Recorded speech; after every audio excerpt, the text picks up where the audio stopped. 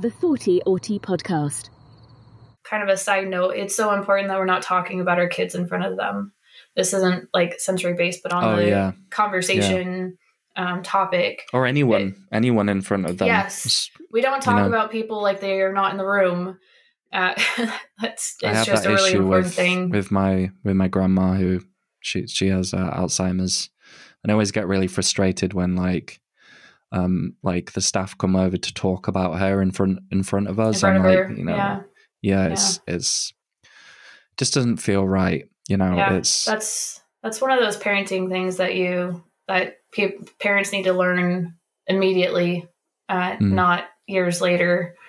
The kids they don't clock that the kids are actually listening in on what they're saying. The doctors should know at this point.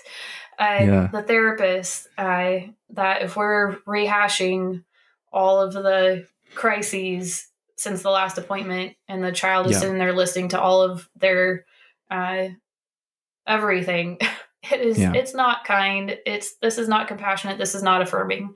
So that's just kind of a lesson learned, that parents, we should be telling parents this when the diagnosis comes, not and it even happens in, I was watching that show Love on the Spectrum, and I even saw that happen between the camera crew, the interviewers, and the parents of this one guy. Can't remember what his name is. Is kind of the big star of the show, but they were talking about him in front of them, in front of them.